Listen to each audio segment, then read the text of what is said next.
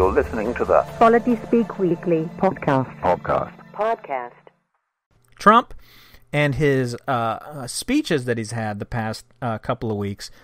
First, in regards to the CPAC speech that he gave, which to me is is interesting. In the CPAC convention, we talked a little bit about how it came to be and what it was about last week. And if you watched or listened to the bit we had, was calling it Conservative Comic-Con, essentially. But what's funny is that in 2016, CPAC was the place where the Never Trump thing kind of reached ahead. That's where the Never Trump hashtag came in, and that's when the hysteria of the Republican nomination raged. I mean, there was this concerted anti-Trump movement there, and now, a year later, he shows up at CPAC, and he is loved and praised. And one funny thing from the convention is that there was someone there handing out flags with the Trump logo on them, right? The little flags you get, like the little American flags and, you know, these little hand waver things. But they were handing out these Trump flags, and people were waving them by the dozens and dozens. And then all of a sudden, they all got taken away. And they all got taken away because the flags that had the Trump gold emblazoned on them were actually very small Russian flags. And they were handing them out to these CPAC convention. People you would think would assume would know what the Russian flag was, or at least have a hint that this isn't his logo and this isn't the American colors kind of in the right way.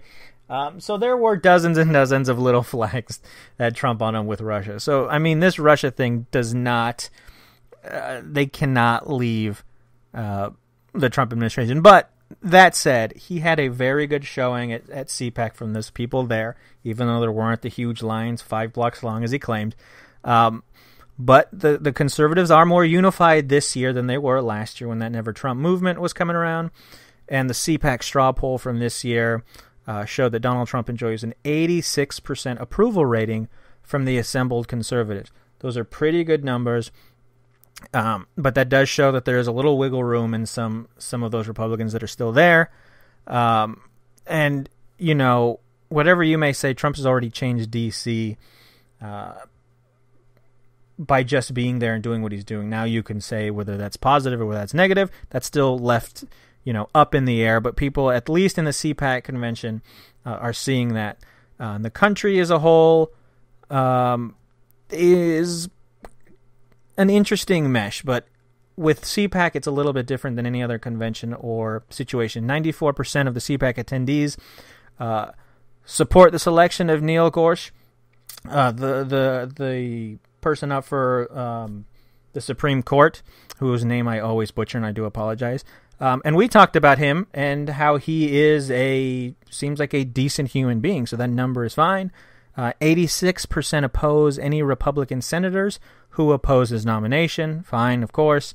And 75% believe if filibustered, the Senate would go nuclear, whatever that means. So this whole Supreme Court thing, they're pretty unified on. What they're not unified on, of course, as we're starting to find out this week, is Obamacare and its replacement, because this morning, I don't know if Nate was paying attention, but on Twitter, Rand Paul was lighting up Twitter like a crazy person, running around from department to department, trying to find the hidden Obamacare replacement that the Republicans have been filtering from place to place and secret location to secret location. And then once Rand Paul found it and wanted to read it and make it public like it should be, was turned away by staffers and police that were there. He even brought himself a photocopier because they said he wasn't allowed to take it with him or to see it. So he pulled a big photocopier with him as a show that, well, he'll just make some copies. So there's that going on. So there is some wiggle room, but of course at CPAC you're not going to see that. These are the hardened people that are there together. Now, the GOP should not confuse conservative support with obedience. These are the most ardent supporters, like I said, so some of that is going to be interesting to see how it comes out, especially with this healthcare stuff. But other than that, I mean, his speech was pretty Donald Trump. feeding off that sort of praise. I mean, what did you think of the little that you saw regarding his CPAC speech? Well, I watched most of it. I would say, too, that, I mean, when you note rightly that, 86% of CPAC attendees support Trump, that's roughly in line with Republican approval. I mean, I think his approval rating with Republicans is somewhere in the ballpark of like 89%, I think, nationally. We'll see how that plays out, obviously, in the next couple months, but that's part of what we're here for. His speech was striking to me that, and especially as we'll get into his address to Congress shortly, because it does seem appropriate to end the show on Trump. He talked for over, I think roughly about 12 minutes or more before he got into anything like policy. He spent it's just amazing to have someone like him, who is the opposite of an ideologue, speaking to a bunch of ideologues. He spent the first 10 minutes or more was all about, just like everything is about Trump. It was about Trump. It was about his vendettas. It was about his pettiness. It was about his ego. There was nothing really in the way of actual kind of conservative philosophy, economic policy, sort of wonky sort of analysis. There was nothing like that at all. And he eventually got more into it. But really, as you were saying, there is that divide between him and some elements of the conservative movement, but it's blurring. And overall, even David Brooks, who's, kind of your typical, probably on the most left flank of the Republican world at this point, writing for the New York Times and all that, and he was never Trump. But even he's saying now, I saw him with Mark Shields on PBS the other day saying that the Republican Party now is basically this white ethno-nationalist outfit. And that's what CPAC represents, that someone like Trump, who is so, in so many ways, just instinctively and morally opposed to what a lot of conservatism stands for, can be there, and as you said, can be met with rapturous applause. He was a huge hit at CPAC. And I think the CPAC, what I got from it, at least this year, CPAC has always kind of been a place where I think the libertarian portion of the Republican Party can kind of go to kind of get their message out. And I think this year, and the CPAC convention in particular, has essentially killed the Libertarian Party, at least that faction, like the Rand Pauls that are in there. And we talked about it last week about the Rand Paul photo ops and stuff with his cutouts. Is essentially dead, because the things that he was proclaiming when he finally did get into a little bit of substance is absolutely against the free market and free trade, something that libertarian wing is very, very strongly behind. And it's a different group, and a lot of that could be because Donald Trump was there to speak, and a lot of that could be that this is, his supporters showing up to the CPAC. But I know it's an interesting place to be, and so many libertarians are kind of lost to figure out where they're going to be and what's going to happen, because the more and more the support they showed early on, and now when he's actually coming out and saying things, it's very anti their position, especially with regards to what we know so far about the new Obamacare replacement, which is and we talked about this a little bit. Nate went into this a couple podcasts ago about them potentially wanting a voucher program and stuff, which is essentially what some of the old Never Trump movement is getting behind. Ted Cruz came out, I believe, this morning saying he would not support a voucher program in any way, simply because that, and Rand Paul, I think, came out and said the same thing, because a voucher program essentially would be another entitlement program, which is the opposite of what they want when you say we want less government and less involvement. Well, now the only thing you're doing is creating a new entitlement program and, new money and budgets and all this stuff. You're actually making the problem bigger. So I think we won't really see the Republicans figure out where they stand.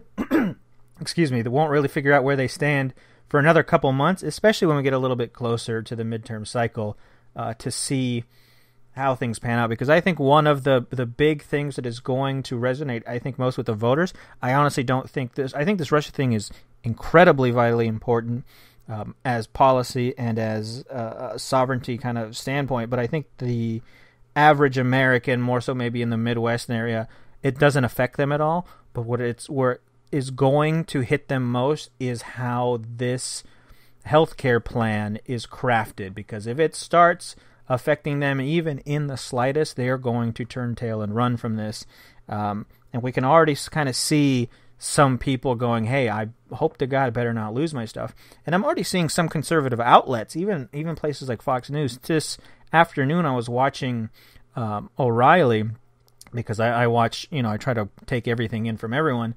And he had Vice President Pence on, and O'Reilly over and over again was trying to hit him with, okay, that's fine that we're having a repeal and replace, whatever, but what are you doing? What can you tell me? Can you give me any details? Can you give me any numbers? And over again, he got nothing. He's like, well, we'll talk about it. It's coming.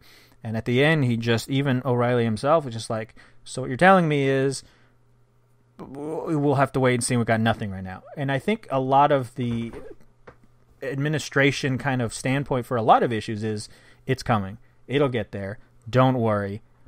And they don't ever really go into details, because I can't pull any details right now from what Trump really wants to do, aside from signing executive orders and then getting the big ones reversed by the courts.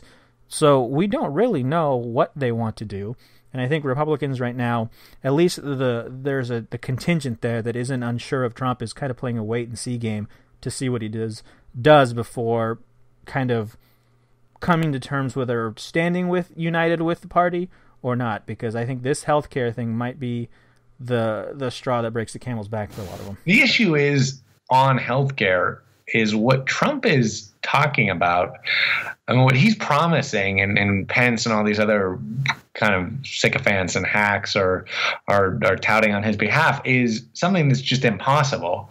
And Matt Iglesias and Vox had a great piece on this pretty recently, which is just basically the dilemma for Republicans is that what they want is a repeal of the Affordable Care Act, which will give a big tax cut to people at the top because it was financed disproportionately on these kind of on the upper income of the ladder and investment income and all that, and less care. I mean, what the Republican agenda means is, however they reshape the healthcare system, it will deliver less. It will have fewer benefits. I mean, fundamentally, the Republican vision of healthcare is low premiums, low payments every month in exchange for very high deductibles. And everything Republicans talk about basically means steps in that direction, and tax credits and things that help people pay for these really stingy plans. Now, all that's great if you make more than, $80,000, $100,000 a year, whatever it is, and you can afford to pay a $6,000, $7,000, a $10,000 deductible or whatever it would be when the time comes. But for the ordinary person, that system is not going to work very well, and that's the dilemma Republicans are in. And that's why Donald Trump, when he talks about healthcare, it's just so nonsensical. And we'll move on to the address he made to Congress this week. But everything he said in there, it's like the equivalent of someone saying that they have this great plan where you're going to eat more dessert and you're really not going to cut back on any meals. You might even eat a fourth or fifth meal, and you're not going to increase your exercise, and you're going to play more video games. You just go down the list, but you're going to lose a lot of weight, and you're going to be in the best shape of your life. And that's the snake oil that Trump is selling. There's no way to do in any conceivable way what he's talking about with healthcare, which is just this please everyone agenda. Well, that's impossible. I mean, they're going to be, with any policy, they're going to be winners and losers to some degree. And there's no way that you can organize a healthcare policy that just affects everyone equally or benignly. I mean, it's going to be financed by either slightly higher premiums on healthy people and the young and forcing them to participate, or it's going to be done by block granting Medicaid and cutting a lot of lower income people and seniors off of care. There's no way that you can, I mean, even if you did the kind of the Bernie Sanders preferred route, and Bernie Sanders actually had a pretty spirited rebuttal to Trump's address this week, where he talked about, again, as he had in that debate with Cruz, how what we really need to be doing is moving towards a kind of guaranteed universal health care single payer system. But even if that was the case, even if we implemented single payer, that would mean some people would start to pay much higher taxes, and that would mean hospitals and doctors would start to accept some pretty steep cuts in some areas. I mean, there's just no way that you can make everyone happy with a policy, and least of all healthcare, which, contrary to what Donald Trump and all his mass ignorance thought, it's not. It's basically the most complicated policy you can get. I mean, education is kind of complicated. You can run through a lot of things. Maybe energy is a little simpler. You just reduce carbon output, sort of. I mean, there are a lot of other policy areas where you have a clear view of what needs to be done. But healthcare is just, I mean, it's the human body. It's the human system. It's either something that God gave us, or it's something that evolution has worked out for billions of years. And there's no way that you could simply create solutions for this. I mean, the human body, the human medical condition is all extremely complex, and so is the economy. When you combine the two, as we do, because we don't have just guaranteed free healthcare, it's really complicated. There's a lot that goes into it, and there's no way you can please all. Yeah, it's a situation where someone's always going to lose.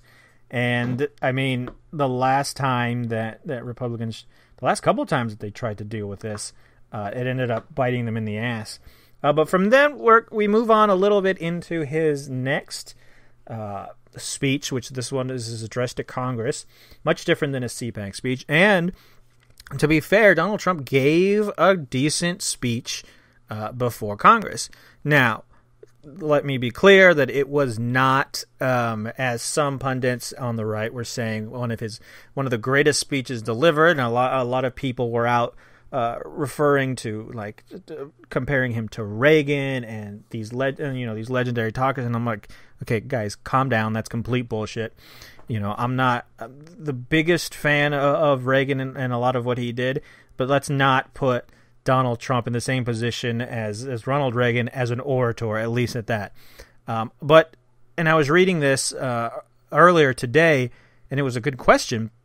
When people give great speeches, as a lot of people on the right and a lot of commentators were saying that this was a great speech, there's usually lines and things that you can recall them saying, and you can go back to great speeches from Lincoln and Kennedy and even Reagan had great speeches where you can pull a line that sticks with you for years and years that you can call back to. So take this test, those listening, and I'll ask Nate too. Can you remember a single statement or line from that speech now that we're removed from it for a day or so? Is there just one line, not a moment, not a situation, but a line that he delivered that you can remember? Because I watched the speech and I watched clips several times to get ready, for our talk about it, and I can't recall one statement that he made, and to me, that indicates that it wasn't a great speech. Now, I'm not saying it wasn't good. I thought it was good, but I think the right is exploding this to put him on the level of Reagan and Mr. Gorbachev, tear down this wall, when this speech was he was medicated and he wasn't adequately speaking to a speech and not going off the cuff. Thankfully, I actually do thank him for having something prepared and reading it, at least in Congress.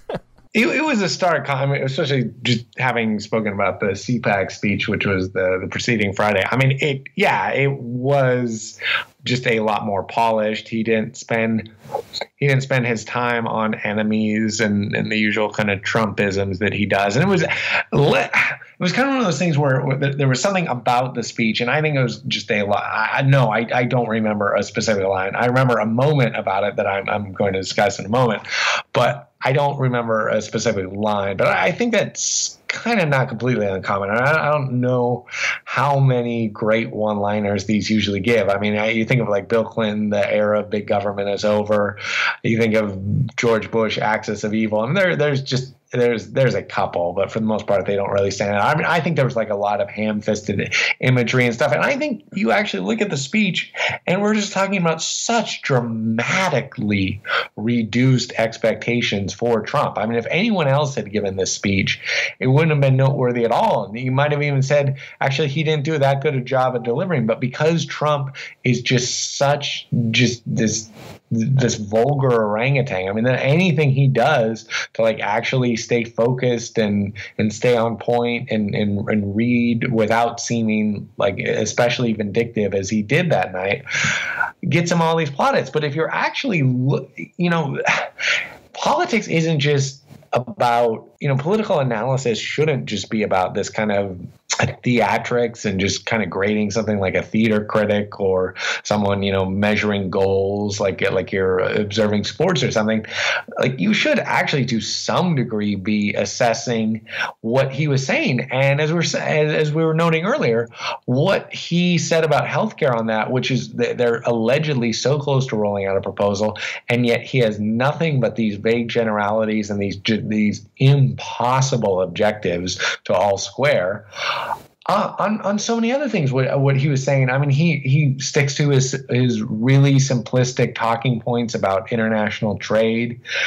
He used a ridiculous stat about 94 million Americans, the injustice of them being out of the labor force, even though that counts everyone outside of the labor force over a certain age, and as baby boomers retire, that number is just going to get bigger and bigger.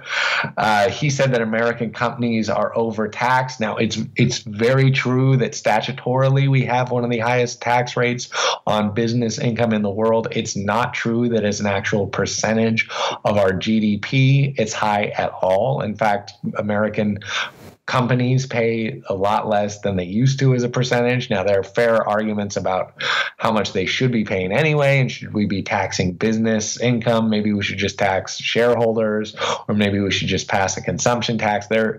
It's more complicated than he let on, but you just go down through the list and everything. I mean, he on Obamacare, which is this great disaster, he quoted Matt Bevin, the far-right Tea Party governor of Kentucky, who said that, it's a disaster in his state or whatever. Well, Matt Bevin isn't some independent analyst or policy wonk. Of course he's going to say Obamacare is a disaster. I mean, that's just meaningless. Like, of course he disapproves of the bill. He had, I think most offensively, he had the bereaved of people who have died from what he calls illegal immigrant violence. I think that's a very offensive spectacle. I mean, you just go down the line. I mean, the most offensive moment, I thought by far, which has been very divisive, and it seems like veterans have been more disapproving than pundits, who I think are shamefully falling for this, when he called out the soldier Ryan who died in that raid in Yemen, which that he still hasn't taken responsibility for. Yeah, and which is still much like his dealings with Russia, just this kind of cloudy, murky ball of mystery. We don't know why there were these ground troops committed in Yemen. We don't know why he hastily signed off on this without doing anything. Over dinner. Yeah, and really just wasn't involved at all. And he got an American soldier killed, potentially. I mean, you could very convincingly make the case that it was Donald Trump's negligence in signing off on this mission, or at least morally, even if you say like Donald Trump is, that this is the fault of the military, which seems to me to be a very stupid thing to say, he still signed off on this. And so it's a I mean, most presidents, when something goes bad and they get foobarred out there, they at least take responsibility on their shoulders. Past presidents, right and left, when something goes wrong, at least at a base level, saying, I authorize this, we got to figure things out and move on, but I'll take responsibility for this. He refuses, just simply refuses. Yeah, and I thought it was absolutely appalling that he had Sean Spicer saying something to the effect of, "Well, he knew, the soldier knew what he was signing up for when he did it." That, I think that's actually, I thought that was a really appalling sentiment. I mean, that sounds like apologia for their own asses. That doesn't sound like owning up to anything. It's not something they have to say. So he had that moment there where he was honoring this deceased soldier, and he said something. I'm looking at the quote right now. Obviously, I don't remember verbatim, but he said, "And Ryan is looking down right now. You know that, and he's very happy because I think he just broke a record.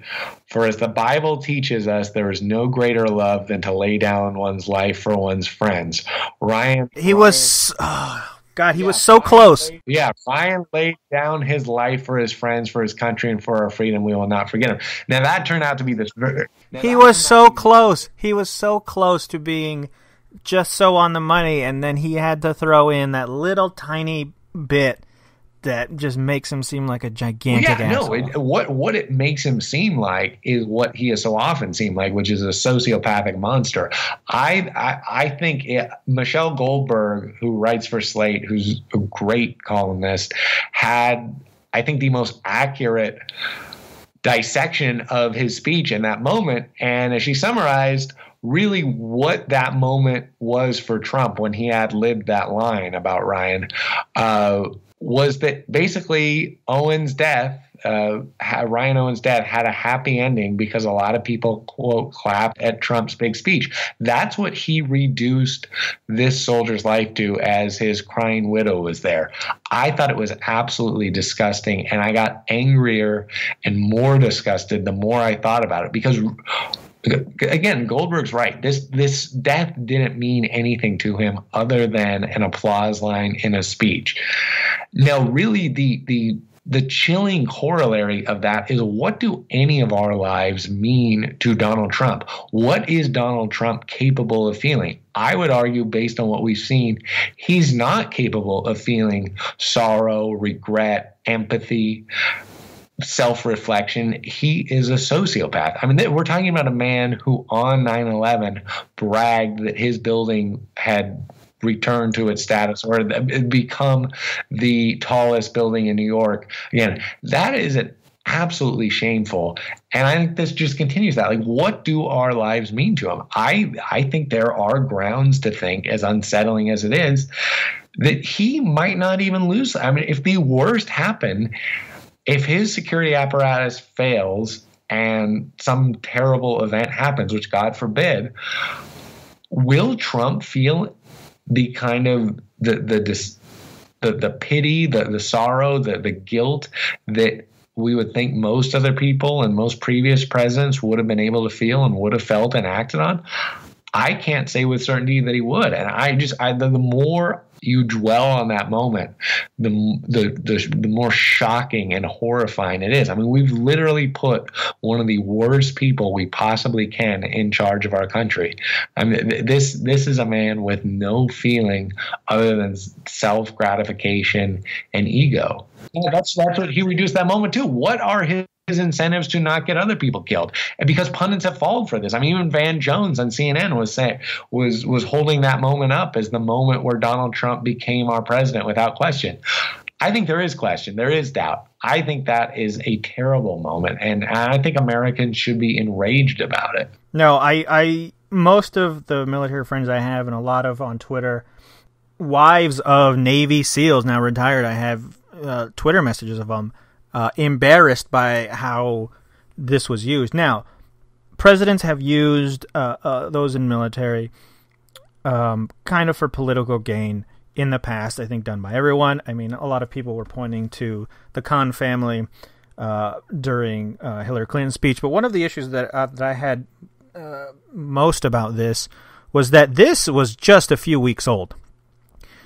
So this is not a situation that has been investigated and gone up and down, and we know what we got from it. I mean, this is just something that literally just happened.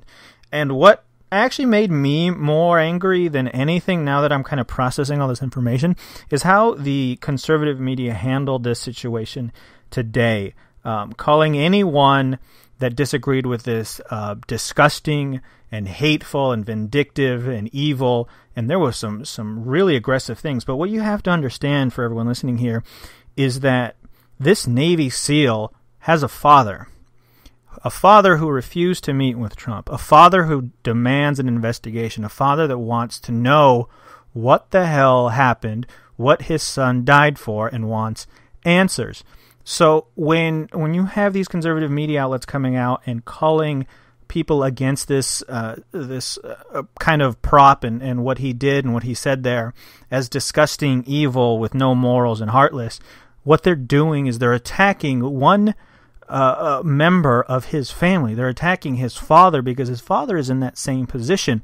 And that's one of the situations that I had serious concerns with if you're going to, and which is why I don't think the Khan family even comes into play here, because they were both there with at that speech when they were there for Hillary Clinton, is that one, the father of this Navy SEAL does not agree with what is going on and how it's being handled. So to say that anyone that disagrees with this moment or situation is in the wrong or evil is lumping that very Navy SEAL's father into that group, that very person that we need to respect and we need to hold up, and that it was a hero and all this, and got the standing ovation, whatever you want to call it. Now you're lumping his father into that. And to me, that was morally reprehensible on just another level. I don't know. Just how long does one have to wait for a situation before you can kind of prop someone up as a political tool? That's a whole nother conversation that I'm sure we could dive into for hours on a time.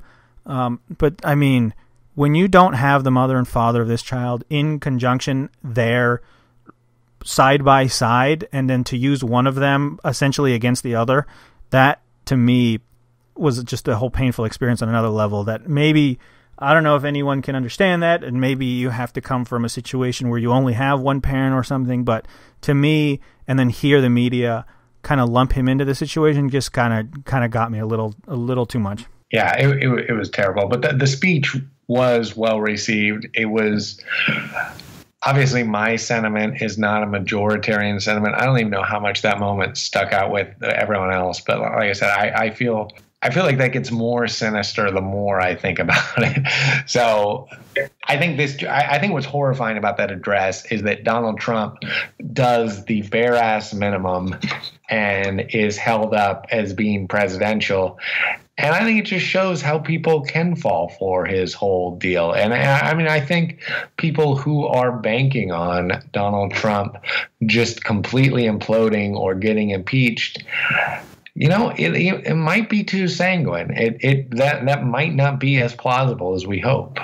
I mean, obviously, when I say implode, I certainly don't want him to implode by any ill falling on any fellow Americans or anyone else in the world.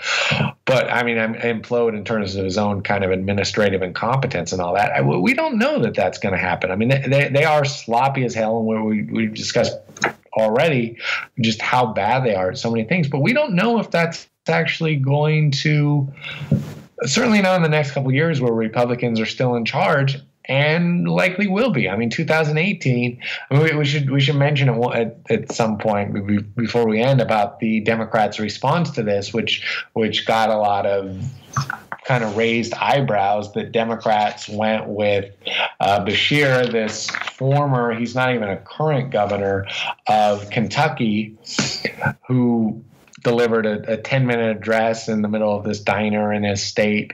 And it was kind of this odd image of this old white guy surrounded by what seemed to be an all-white room.